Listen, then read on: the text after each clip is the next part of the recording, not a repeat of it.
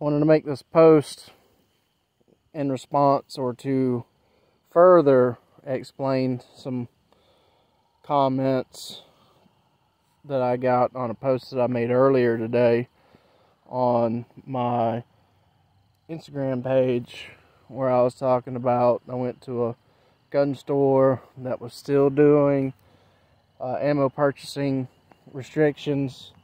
Said he couldn't sell me no more than 5 boxes, even though he had several cases of match grade 77 grain ammo. I told him I needed at least 400 rounds, or I wasn't going to buy any due to running an SPR.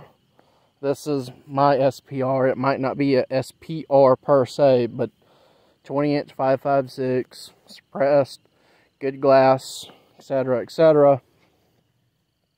About the zero process. I told him, you know, if I only bought 5 boxes by the time that I got a zero established and got some decent data to use the gun, I'd basically be out of ammo. And he told me, well, hell, I can get a gun on paper in 2 to 3 rounds and make a group with the next 2 rounds. But, you know, people like that also miss deer at 50 yards.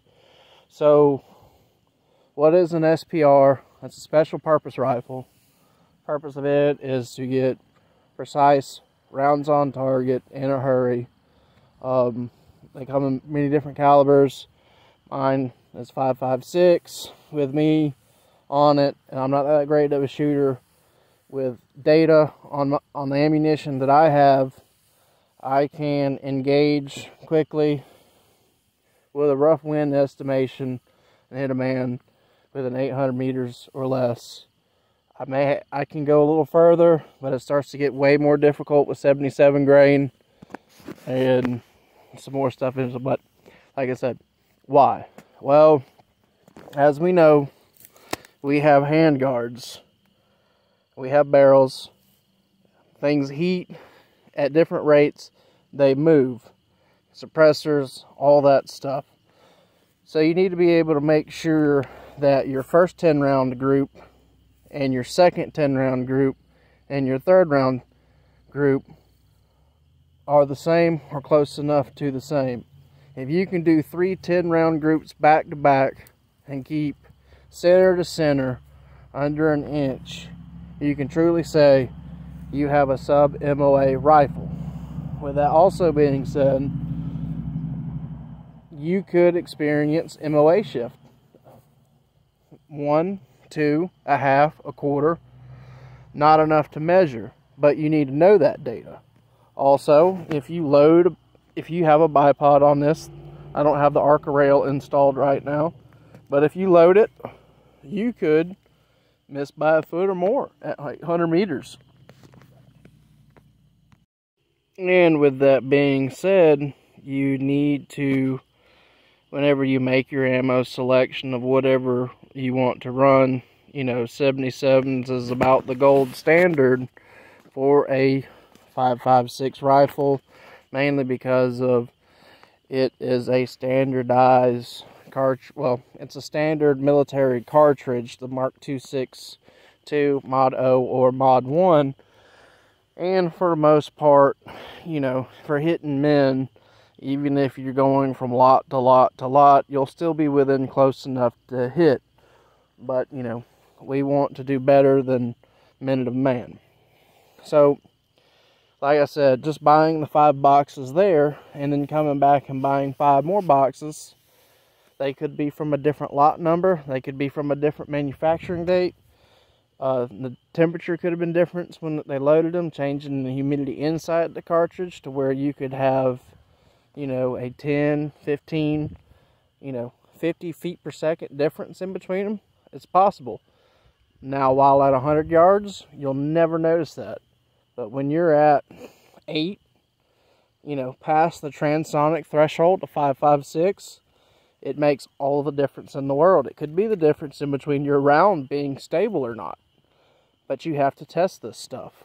Ultimately, like I said, it all depends on you. If you're wanting to maximize your performance that you can get out of your rifle. You want to make sure that the ammo you were putting in it is as consistent as the shooter that is behind it. If you don't have the good data with good ammo, and I'm not the best shooter, I mean, I can do 10 under an inch with this rifle. Is that me? Is that the rifle? It's both of us. Could the rifle shoot better? Possible. It's also possible that it could shoot worse.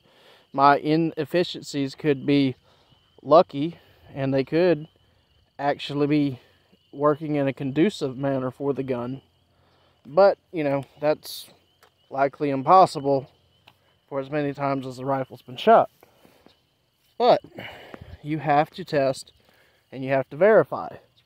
Just because you put it into a computer and you run the data, and your data says you need to aim 2.3 mils in order to hit the target, your scope could require you to only dial 2.1 or 2.5. It depends on how true your scope is. Now, the more money you spend on the rifle, chances are, on the optic, chances are the better that it will be. But you have to find out. You have to true your data. That takes ammo on target. This is not something you can learn in a dry fire application, so therefore it is not cheap. When it comes to hitting stuff with pistols 25 yards and in, dry fire is king. When it comes to truing your data cards and hitting shit from long range, you got to go do it in person. Also, some of you may ask, what's the setup for? What's it do? I mean, it's not light, it's not heavy.